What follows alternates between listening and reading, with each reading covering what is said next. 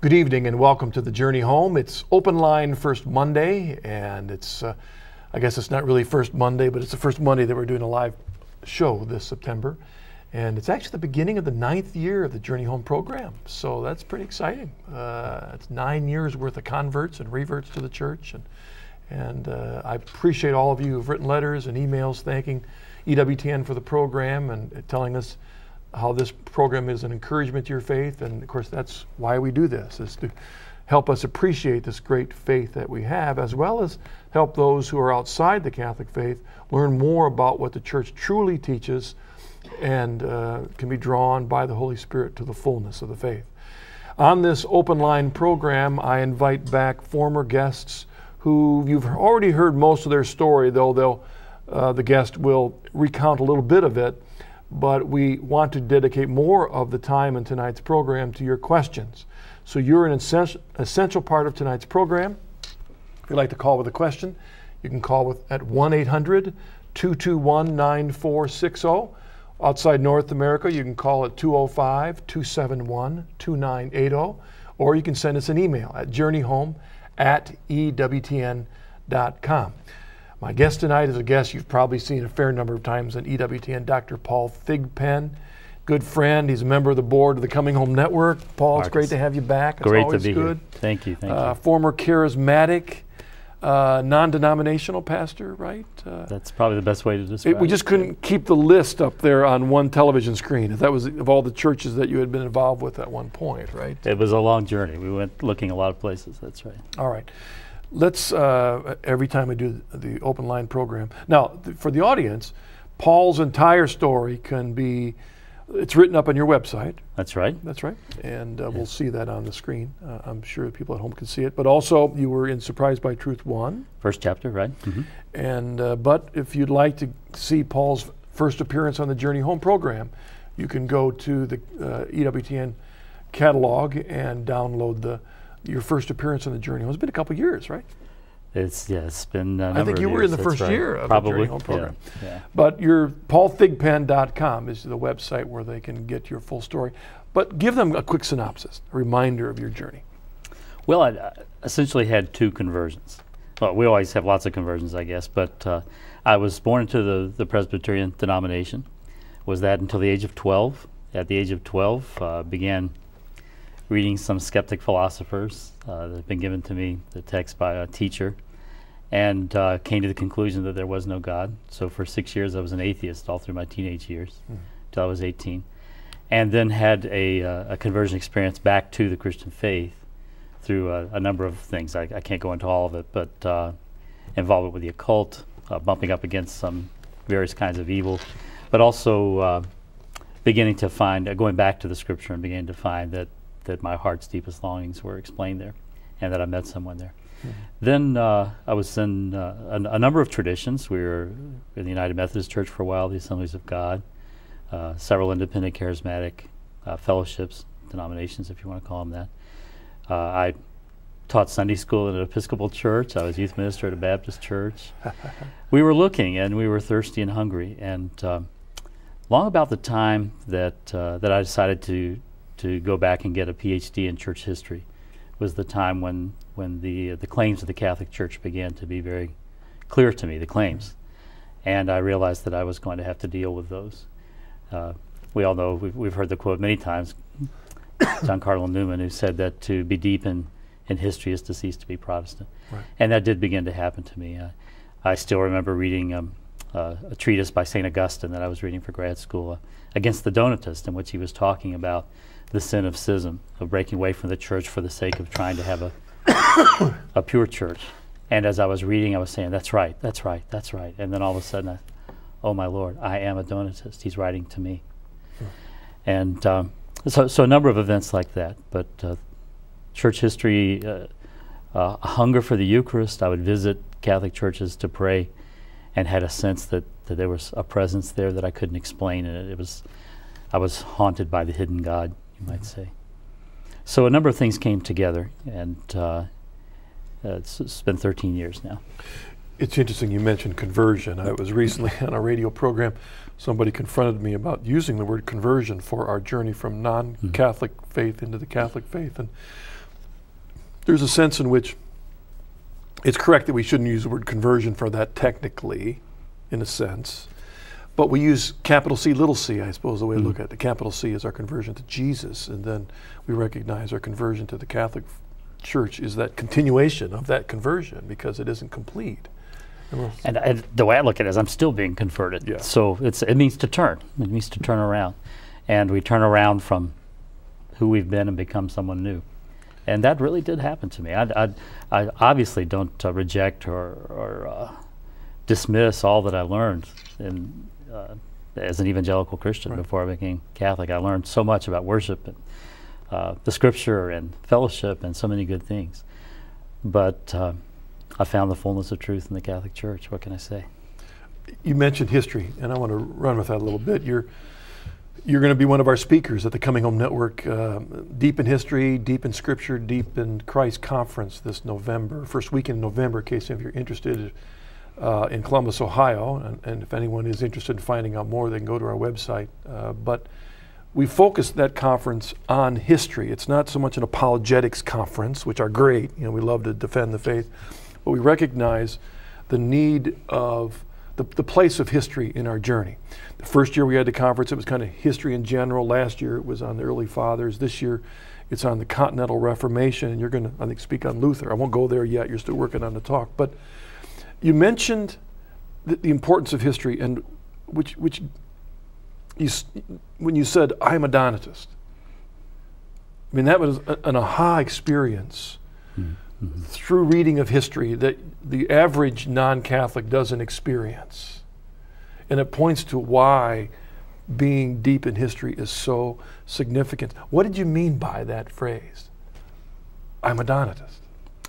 It was an early movement in the church, centered in North Africa. Was quite extensive there by the time of St. Augustine, of folks who basically, without getting into all the details, had broken away from the Catholic Church in part because they thought the church as a whole was not pure enough. And they wanted to form a more pure, perfect society. And I realized that all of my adult Christian life, that part of my search, part of being in a mainstream denomination, then leaving it for something smaller, for something more fervent, for something more committed, and then breaking from those and going to other smaller things, and that the history of since the Protestant Reformation to a great extent has been that folks understandably with an ideal of wanting to have a more pure fellowship will break and break and break until finally splintered, and we have more than 25,000 denominations.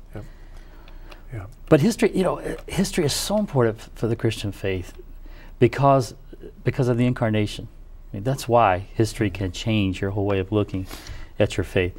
If you're Buddhist, if you're Hindu, the kind of philosophy behind those religions, the theology, what do you call it, a theology really, but can work within the system without making really any kind of historical claims. I mean, even if you're a Buddhist who believe that Buddha never lived, the teachings and principles would still work from your point of view. But the whole claim of the Christian faith is that God became a man. And then we look at what he became when he became a man and what he did, and one of the things he did was to establish a church. And our entire connection to that man in a kind of an objective way depends very heavily. I mean, we have prayer and the sacraments, but depends very heavily on what history happened between his lifetime and ours. Has there been continuity, or has there been a break? Was the tradition preserved in its integrity, or was it lost? And then someone came along and claimed to discover it, or some 20 people came along claiming to discover it, all disagreeing with each other about what they discovered. If the history is so important, plus the fact that there was a Greek philosopher who once said that that history is philosophy teaching by example, and I like to adapt that to say church history is theology teaching by example. We learned, as with the Donatists, we learn so many times if we study church history what works and what doesn't. We look at the fruit of certain things, and it shows us where it is. If the principle, for instance, that Luther had of sola scriptura, that you really can on your own as an individual understand the Scripture rightly with the help of the Holy Spirit without the church's help, then if that's true, then historically, you shouldn't have had the splintering, even by the end of Luther's lifetime, that you had. Yeah. Because all those people who were quite sincere, many of them quite sincere, same Bible in the hand, same Holy Spirit to help them, ended up with sometimes diametrically opposed interpretations of the same text. The history shows it's not a true principle.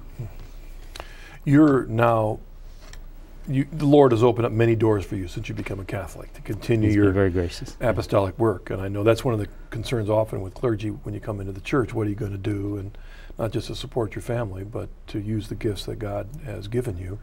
And God's given you many options as a writer, particularly, Paul. And I think you're a great writer and appreciate your work always. I know a number of your books are available on the catalog in case the audience wants to check. But you're, within a year or so, you've become the editor of The Catholic Answer. It's been almost 2 years, right? Talk about that magazine. Oh, it's a great magazine. I'm so enthusiastic about it. This is a magazine. It's published by Our Sunday Visitor publishing company. And the whole point of it is to answer questions about the Catholic faith, about Catholic practice, and Catholic history, Catholic heritage. And most of the questions come from our readers, but we also get them from other sources. So we have a couple of columns that are Q&A columns, and readers write in and ask specific questions that may be about liturgy, theology, all kinds of things. And we have a columnist then that answer those questions, fine columnists. We have Marcus Grodi with a column at the end. I have a column at the beginning. We have a number of feature articles, and always the articles are focused on some particular question or group of questions.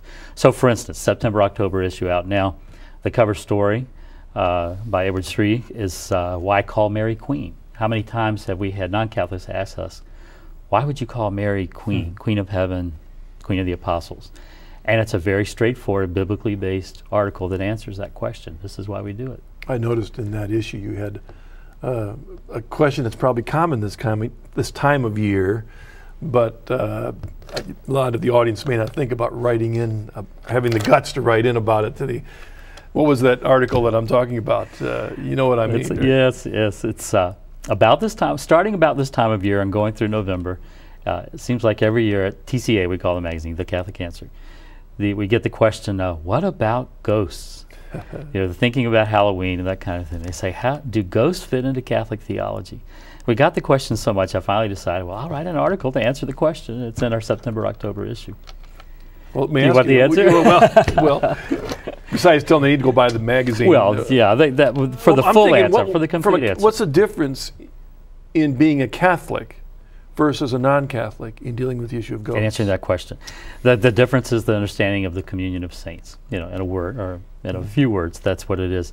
It all depends. You have to start off defining the right way. The way we define in the article and in my answer is that if by a ghost you mean that the spirit or soul of a human being that has separated from the body of that human being at death, if that's how you mean, and you're not talking about poltergeists, that's a different thing. You're not talking about extraterrestrials, you're not talking about demons, but simply the human spirit that after death, then yes, I mean, anybody who believes the basic Christian faith believes that there are ghosts because we believe that the human soul survives the death of the body, so it's detached from it. So every person who has died has, in that sense, unless they have their body back, as Our Lady does, at this point you would say they're a ghost. So then the big question comes, and of course it's always the next question they ask, well, okay, if there is such a thing as a ghost, then do they show up on earth? Is there such a thing as a happening here? And that question from a Catholic point of view is easy to answer too. It's in the scripture. Let's just start with the Mount of Transfiguration. Now, Elijah had been taken up into heaven with his body, so we'll rule that one out because we don't know exactly what was going on with him. But when Moses met with Jesus, his body was in the grave. That was his spirit being with Jesus. That's a ghost. So yeah, we have that example. There's debated example in the Old Testament where Saul calls up the spirit of Samuel, and people have debated whether or not it really was that or a demonic counterfeit. St. Augustine, I tend to agree with him that it really was. But in all these cases, they're yeah, they can come. And then we have, again, the testimony of church history. You have people as recently as St. John Bosco giving a very clear testimony to an account in which he and a friend in seminary had agreed that if one of them died before the other, that he would, if God would let them, they would somehow come back and give testimony to the other that they had been saved. And sure enough, the day of the funeral after Bosco's friend died first. He's still in seminary. The day of the funeral, that evening, with 20 some odd seminarians all together in the same dorm room, the door opens by itself, a light comes in, and a voice says, "Bosco, Bosco, I am saved." And as St. John said, they talked about it for weeks and almost nothing else. Now, I give that an example because it's not, you can't count it off as legend or something. So it does happen. Then you still have to get into the thing of, are there counterfeits? Yes. Should we be seeking that kind of thing? No. You can't go to channelers or folks like you see on TV and that kind of thing. But the basic question is, yes, it is. We do have spirits that are separated from their bodies until the judgment day when their bodies are given back to them. And that God's, for his own reasons, sometimes allow them to come back. Yeah, sometimes it pushes us in the mystery of God. We don't always can't understand why God does some of these things. Some of the examples that there were a number of priests, Jesuits, and one Benedictine that I know of, who studied this phenomenon, gathered stories in the 1800s, the 19th century, from reliable sources of things that were reported. And it was remarkable how many times the way it turns out that if it did seem to be a ghost that appeared, it was almost always a loved one of someone who came back and asked a priest or someone else to provide the sacraments or some counsel to someone left behind, and then it turns out that person died. And you know, all the circumstances are that the one that showed up was someone who'd been dead for years.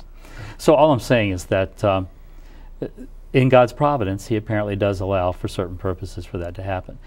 But we shouldn't get caught up in it. Right. We shouldn't seek it out. We shouldn't glorify that. We need to be very careful of demonic counterfeits. There are plenty of those.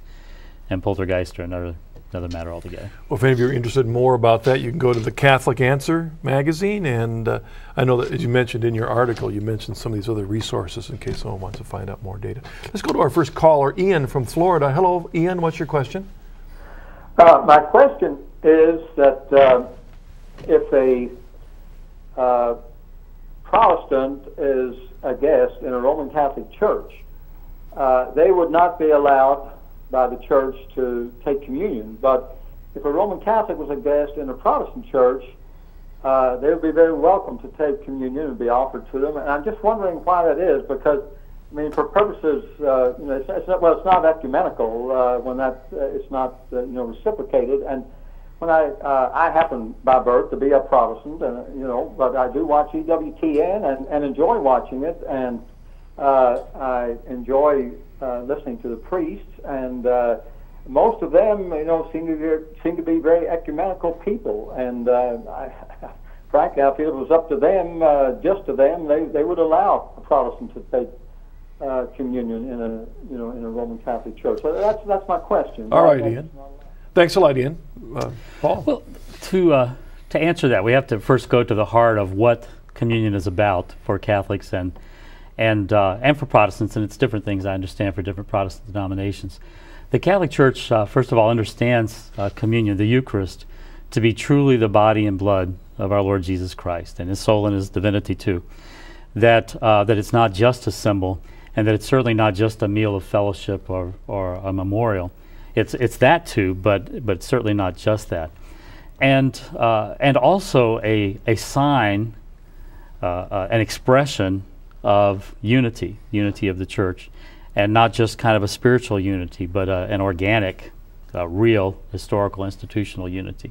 Reasons for that go way back in church history. But so when a Protestant believer comes to a Catholic church, and of course they're always welcome to be there and to take part in the worship, they're not able to come to the table of the Lord in the Catholic Church for several reasons.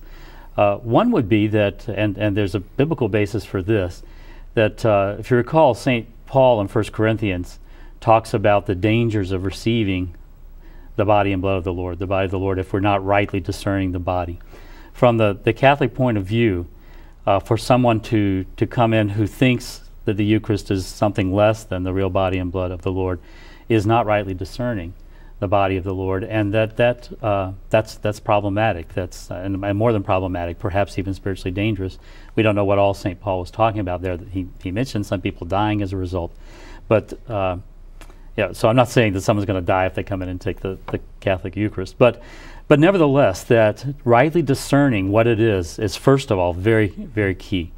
The second thing is that because the Eucharist is not some hope or expression of a hope for unity, but actually is an act of unity, then from the Catholic point of view, because we don't have that institutional, organic unity with our brothers and sisters who are separated, that to have them take part in the Eucharist would be, in a sense,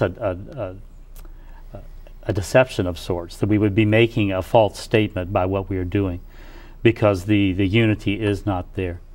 And we pray for the unity. We hope for the unity. We believe, as Jesus said, that he wants all of us to be one, as he and the Father are one. And we hope for the day when that unity comes, but we cannot try to anticipate it in a way that we go ahead and do something as if we were united when we're not. I should mention too that also, although Protestants, some Catholics are welcome in some Protestant churches to receive communion, that for the same reasons we've just mentioned, that from the Catholic point of view, that the Church does not allow that.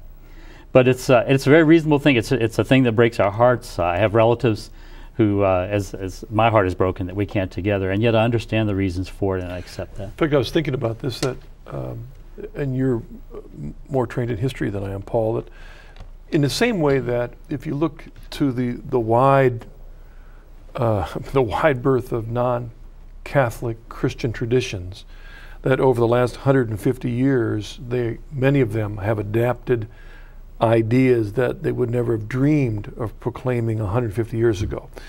Issues of lifestyle, issues of pro-choice issues that many of them propose that they would never dreamed of before, issues of divorce and contraception, and a lot of issues of theology.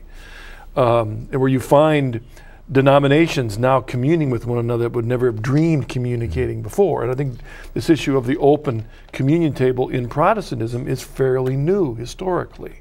Because if you went back 150 years, even those groups that believed it symbolically still protected the table for their members that were in good standing in their church. I know that was true. For example, I used to be the pastor of the Church of Scotland, the Covenanters, for a year in Cambridge, Massachusetts. They had communion one time a year for 1 week. And even by then, though, they weren't quite so strict. But it used to be that you could not receive that communion once a year unless you had the token that you'd receive from the pastor. So, I mean, this idea of kind of watering it down so everybody can receive is common to so many theologies out there. Which, just to say, is that John Paul calls us to ecumenical work, but not at the compromise of what is true. And I pray for the day when we'll all be at the all be at the same table, knowing that we receive the same body and blood of the Lord. But it's not here yet. And that's our work behind this program, is to proclaim the fullness. So hopefully we'll all be sitting at the same table. Let's go to Vicki from West Virginia. Hello, Vicki. What's your question? Hi, love your show. Thanks. I'm a Protestant. And I have become very interested in Catholicism. I've ordered a lot of books and tapes from EWTN, and mostly books that John Paul II wrote. Oh, yes. Pope Benedict's books are very interesting, and I think that he is just a marvelous person. Yep. So many of the Catholic traditions, our Methodist Church, we do the same way. However, there's so many things in Catholicism that I'm so interested in. It seems like that things on EWTN are fulfilling me more than I'm getting here. And I just wondered, are there any other books or tapes or magazines that I could be reading to have a better understanding of Catholicism? All right, Vicki, great question.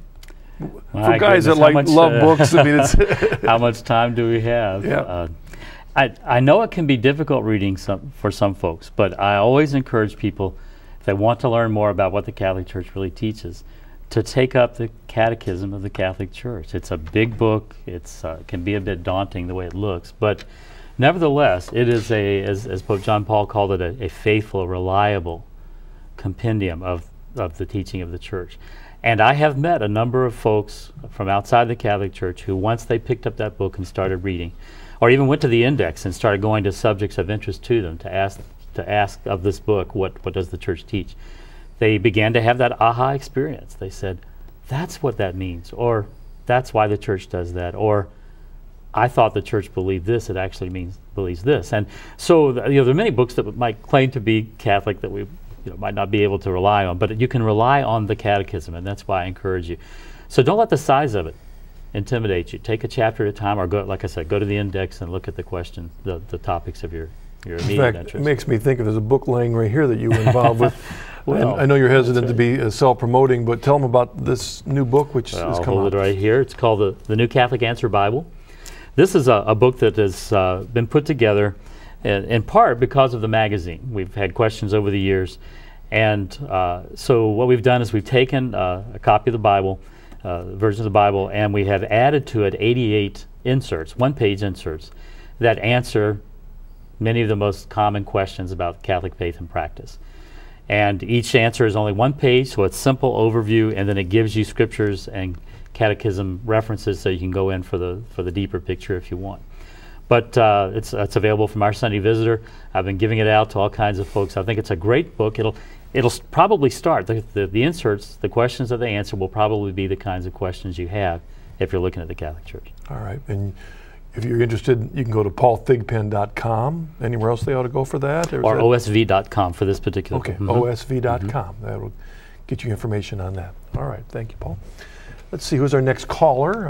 I think we have a listing on that. Let's go to Steve from Pennsylvania. Hello, Steve. What's your question for tonight? Hi, Mr. Grodi and Dr. Thigpen. Thank you for taking my call. Yeah. The question I have is, I have a relative who was Russian Orthodox, and then he converted to a Protestant denomination. He's gone to 3 or 4 different churches, and right now he doesn't go to any church at all.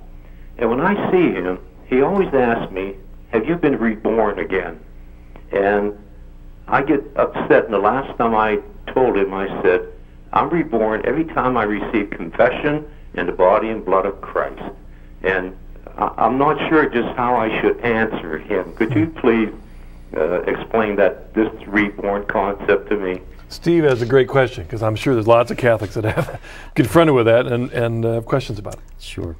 The passage there in John that talks about being born again. Jesus asked Nicodemus, have you been born again? Nicodemus is confused, like a lot of folks are when the question is asked, how do I go back into my mother's womb and be born again? And Jesus explains that you must be born anew again, or the word can also be translated from above, by water and the Spirit. And that's a clue, should be a clue. And Marcus and I were talking earlier about Bible verses that we never really noticed when we were Protestant. That's one of them for me. That part that says it must be by water and the Spirit. I never made the connection until I became Catholic and realized that this is a reference to baptism. That in baptism, where of course the water, the form of the matter of the sacrament is applied, and the Holy Spirit comes to us then to cleanse us and to give us new life. That's the born again experience.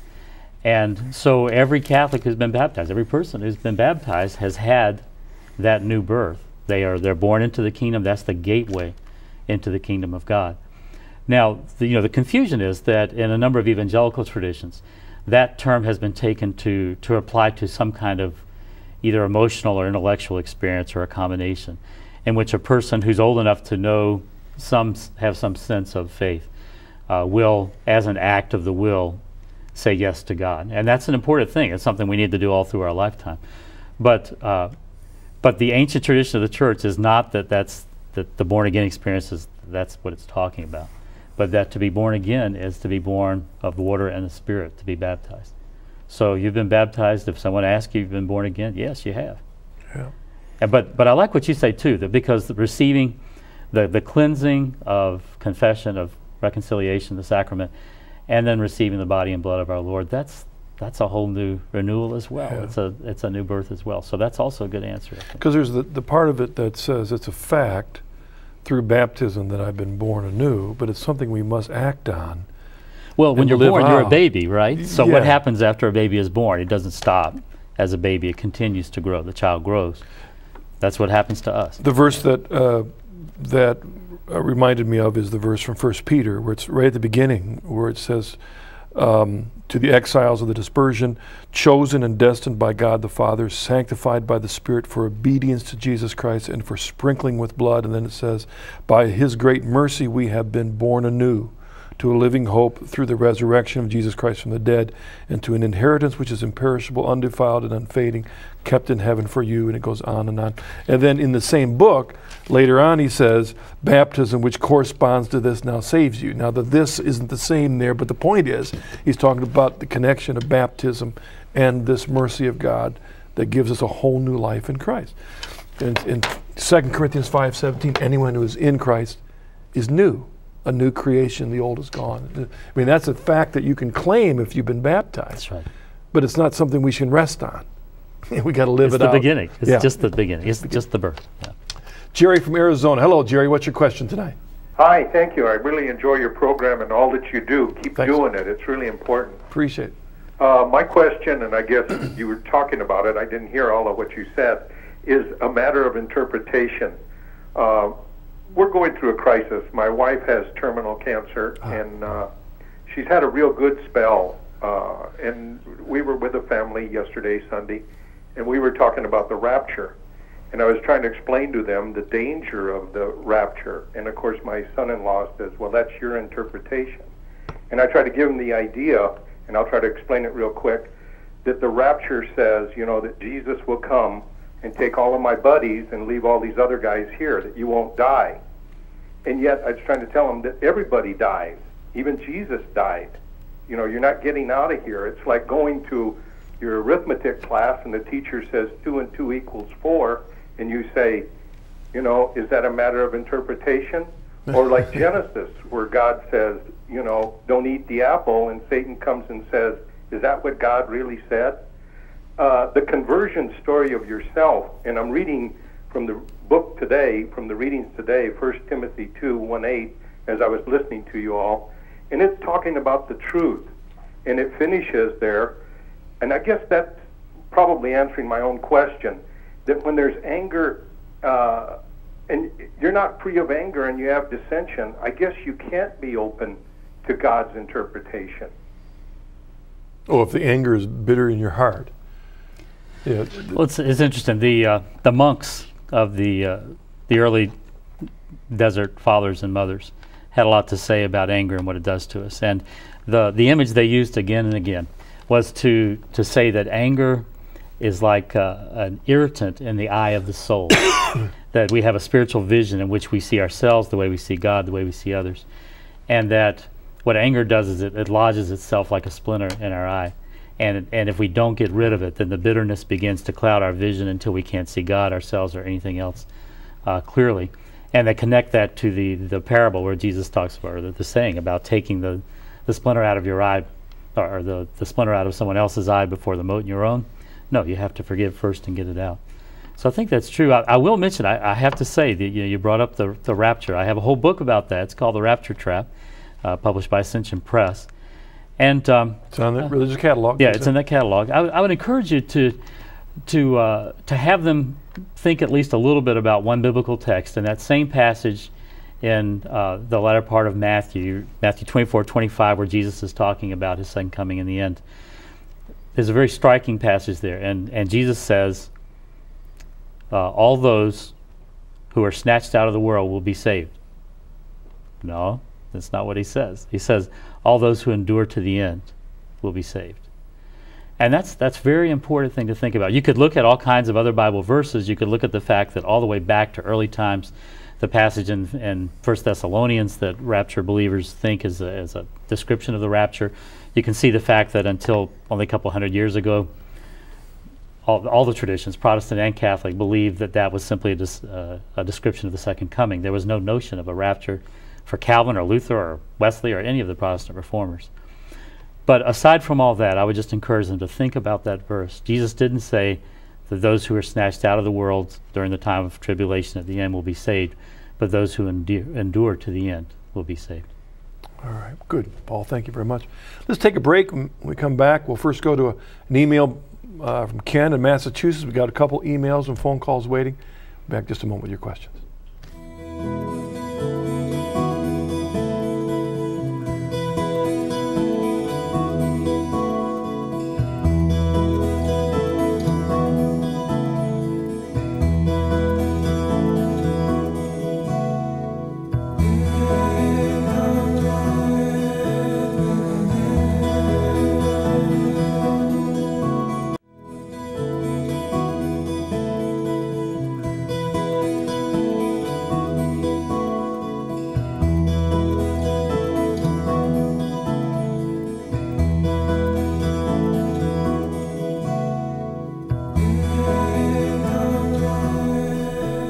Welcome back. Our guest tonight is Dr. Paul Thigpen. Paul, it's always great to have you here. Let's go with this email from Ken in Massachusetts, and he writes, "Hello, Marcus and Paul. A couple comments that you made prompted this question. Paul, you mentioned worship that you learned or were exposed to in other denominations before coming home to the Catholic Church, and how you didn't leave that behind. What is the nature of these other forms of worship or types of worship, and how do they differ from the notion of worship in the Catholic Church in these times?" God bless you both and all at EWTN. Ken. Thanks, Ken. Thanks, Ken. That's a great question. We could spend hours talking about that.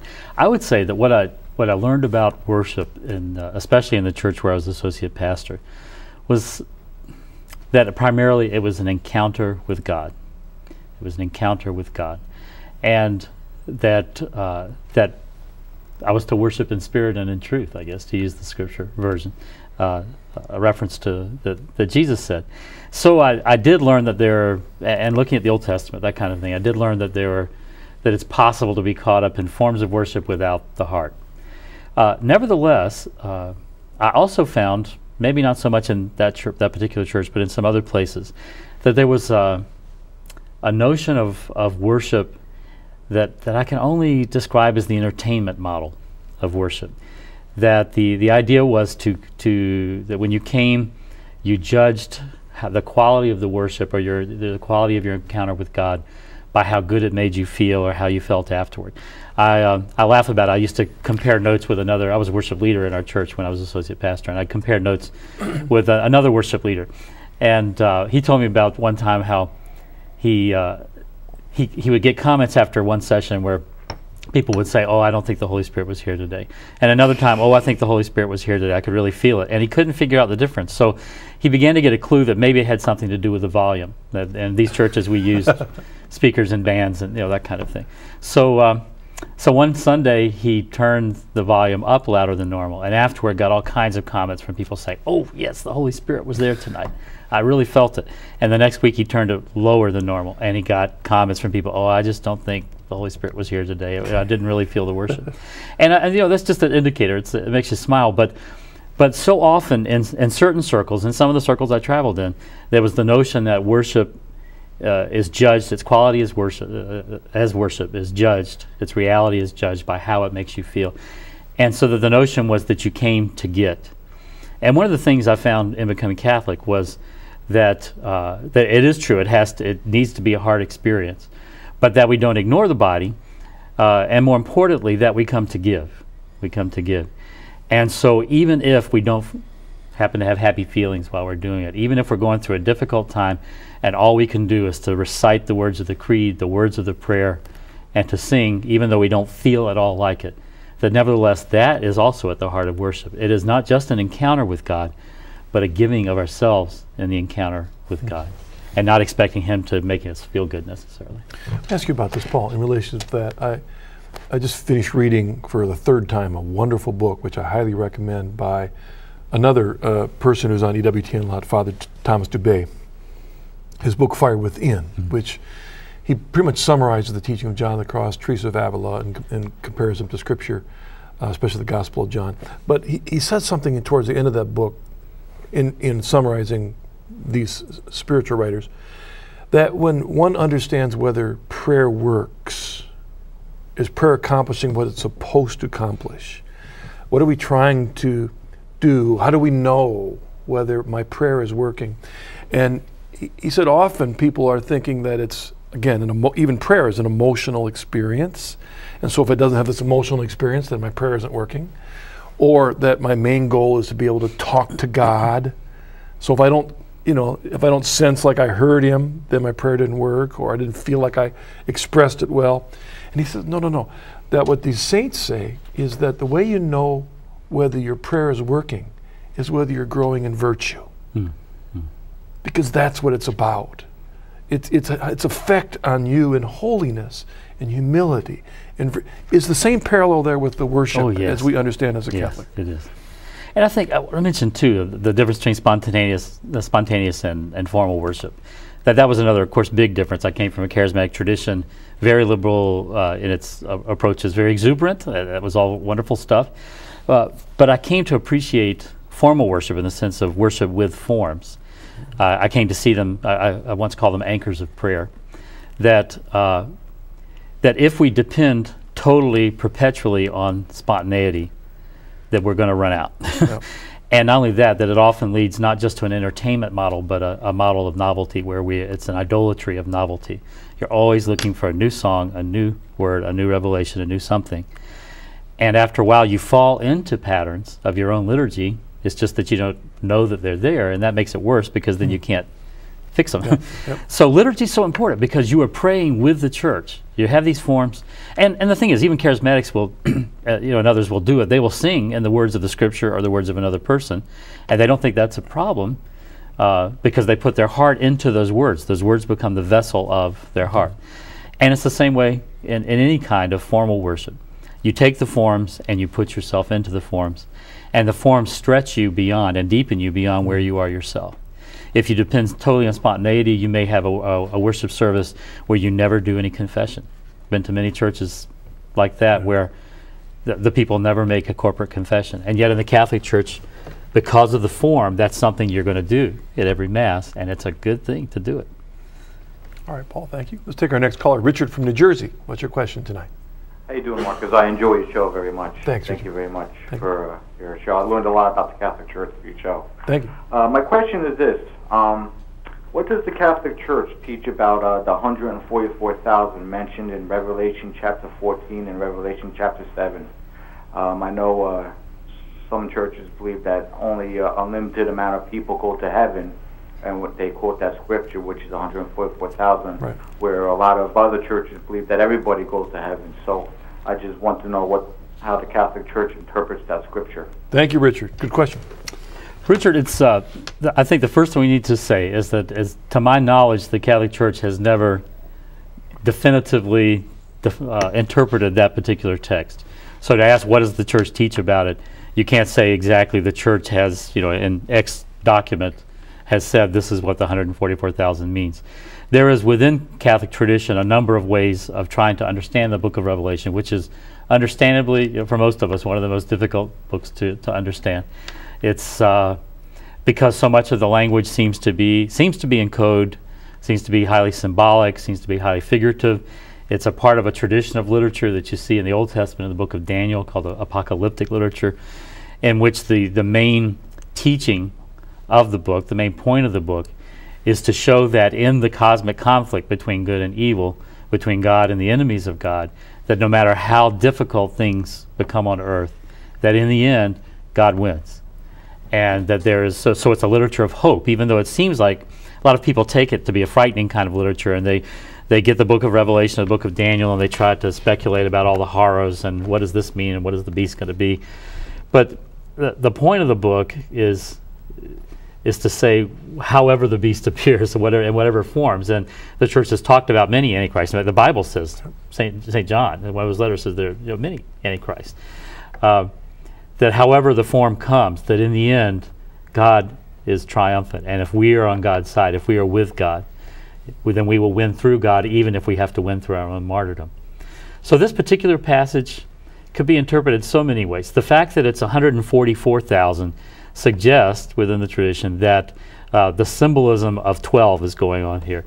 12 is a number of fullness. We have 12 tribes of Israel, the 12 apostles, and 12 times 12 is 144. So that's a number of great fullness. Multiplied by 1,000, 144,000, and it means a really great number, a huge, not just huge number, but a number of fullness, of completion. So the sense seems to be here that when we're talking about the 144,000 saints, it's not, as for instance, I think Jehovah's Witnesses would believe that it really is 144,000 individuals that you can count and name, but rather than it's talking about there is a great fullness of saints, and that they will in themselves have a kind of completion, not just an abundance, but when it all is said and done, God will look at it and there'll be a completion, a perfection. And of course, one of the problems, you take any of those denominations that are trying to hold to a literal view of 144,000, eventually they have to balk on that. If their denomination gets bigger than 144,000, what do you do with the? Then you're saying they always end up with a struggle with that issue, right? And so their interpretations always change. And boy, we've got some great callers tonight. Yeah. All the kind of questions you probably usually get in the Catholic That's Answer right. magazine. That's So right. let's take this email, dear Marcus and Dr. Thigpen. Where is the proof of purgatory? And how do we know if we have sins on our soul when we die that we do not go straight to hell? How do I know that I will go to purgatory if I die with a sin on my soul? Matt from West Virginia. I think we have to understand, first of all, what purgatory is about. And we have to understand that it is a process. It is, the word means to purge, so from the word to purge, to purify. And that it is a process that is going on from the time we become Christians. And we can respond in good ways, or we can respond in ways that aren't so good.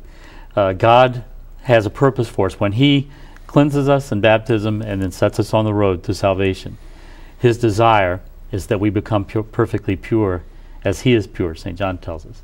And that's the goal, that one day to be a saint, to be face to face with Him in heaven and be just as pure as He is. Now we all know that we're not that way now, and that most of us aren't that way when we die. If we look at life on this earth, we ask ourselves, all right, how does God help us to be purified? Does He wave a magic wand and superseding our will or doing an in-run around our free will makes us pure?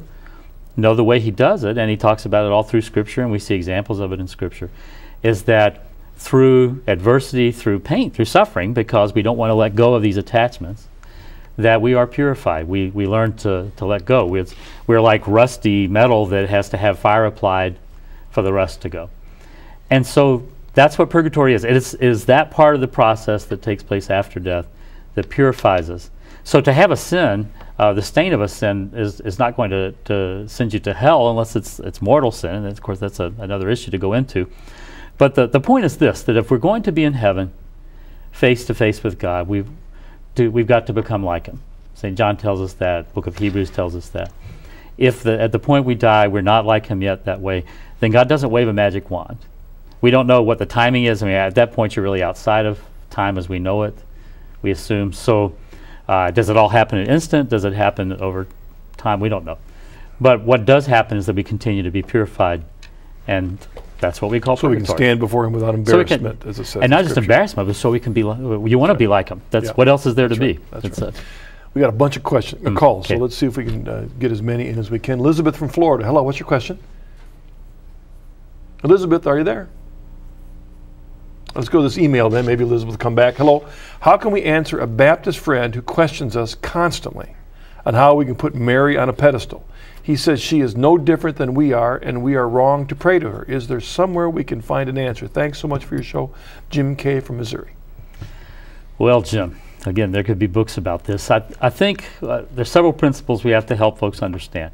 One is that all Christians ask for other Christians' help, and all Christians ask for other Christians to pray for them and to do what they can to help them. Second is that death is not enough to separate the members of the body of Christ from the ones who are on earth, from the ones who are in heaven, or even the ones in the purgatorial process. So we are still able to ask for the help of those who have gone ahead of us. Third is that anyone who has been through the purification process and is now face to face with God has become like Him, and Protestants will see this in the Scripture as well, that they now share His authority, His wisdom, His love, His holiness, His power. We have those things promised in Scripture, that we will reign with Him. We'll rule and reign with Him and share His authority and all those things. We will become like Him. So anyone who is a saint in that sense, the fully perfected saint in God's presence there in heaven, has a share in His power and ability to help us. So do we refrain from asking them simply because they're in heaven? Can they hear us? Well, of course they can. If God can hear us, He can either make it possible for them to hear, or they share in that power of His.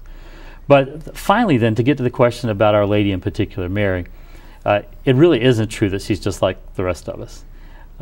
The Catholic Church teaches and has affirmed from the beginning that in view of the merits of her Son, as something fitting for her Son, that she was conceived and born without sin.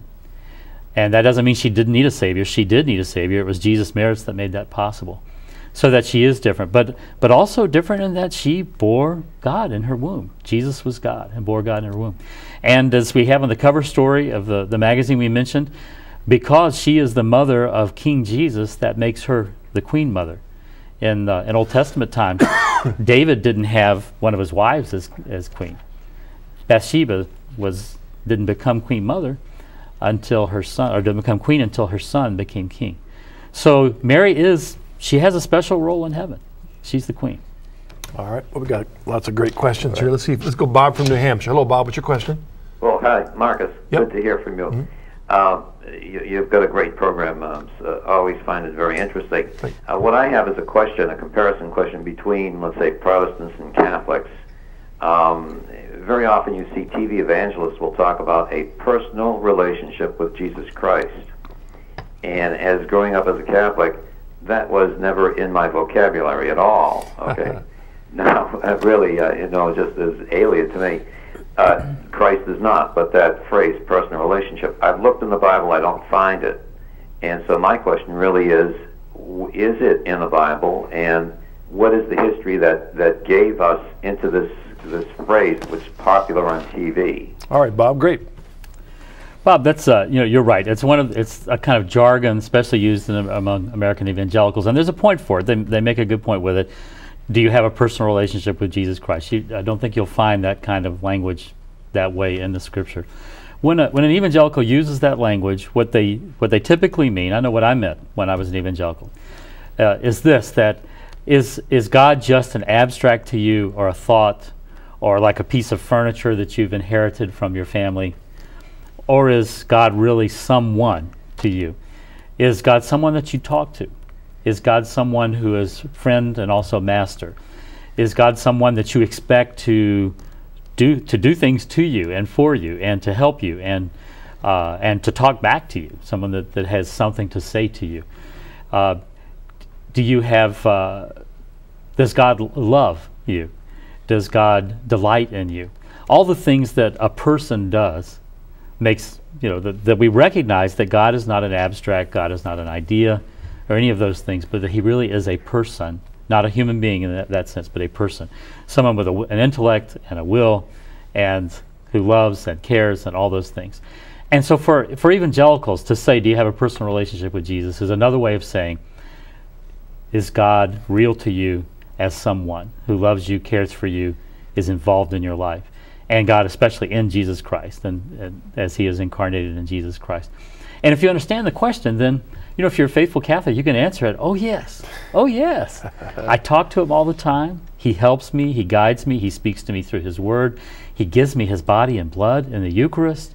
He reconciles me to Himself through the sacrament of reconciliation, and on, so many other things. So I would say, once you understand what someone's asking when they say, do you have a personal relationship with Jesus Christ? You can say, oh yes, I am. I love Him. He loves me. Yeah. And in fact, the parallels are there, because from a Protestant perspective, you can go to church every Sunday, you can be a member of the church and not have a personal relationship, because like you said, God is merely something you kind of inherited. The same thing can be true of Catholics, right? I mean, you can say the Liturgy of the Hours faithfully and not have a personal relationship with God, or you can have through what goes on in your heart, in your mind, through your commitment to Christ. That involves with your surrender to Christ. So, I mean, and to see the surrender is so important, because that's that aspect. You can believe that God is a person, but if you're mad at Him about something, if you've broken the relationship, if sin has gotten in the way and you haven't repented, that relationship's broken. And so in a sense, you don't have a personal relationship at that point, or at least it's a broken one. Or if you turn your back on Him. It's the same way if, what kind of a friend would you be if I never talked to you and you never talked to me? That's why I bring you all the way down to EWTN, so I can shake hands with you. Right. Paul, it's always good to have you with us. It's a pleasure. Paul. God bless you. Thanks very much. And thank you for joining us on the journey home. It is always a pleasure. Until next week, make sure that God guides us as we nurture our personal relationship with God through prayer and the sacraments and the great church He's given us. God bless you. See you next week.